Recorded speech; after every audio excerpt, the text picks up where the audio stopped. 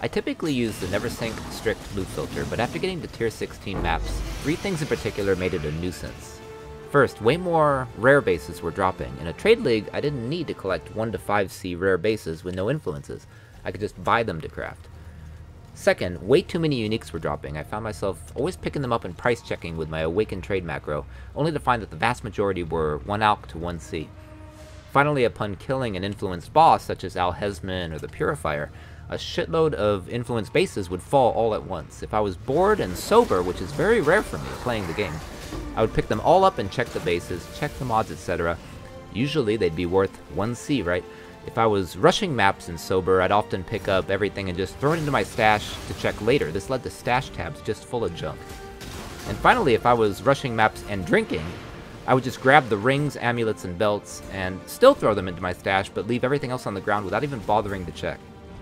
I thus decided to create my own loot filter. It was more of an undertaking than I realized. The general theme of my filter is that everything is ranked according to one of 4 tiers, and that literally everything that drops is worth picking up. At least to check, but usually to keep. Good drops are yellow and marked with the map on a circle. Great drops are marked with stars and ranked from blue to green to the best in white and red. This was applied to all items from currency to uniques to div cards.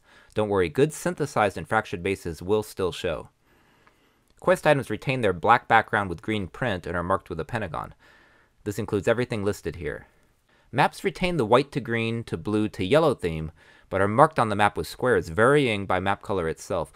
Low red, yellow, and white maps are smaller and can be ignored, but some people may still want to collect them for completing the atlas or for new characters in the league. Blighted and delirious maps in particular are marked with a special unique purple color. Here's what I'm most proud of. When I take out the Purifier here, only these 2 items highlight. And all these Elder drops were filtered out. They're all worth like 1 to 3 C, even if you check them against the mods that they're rolled.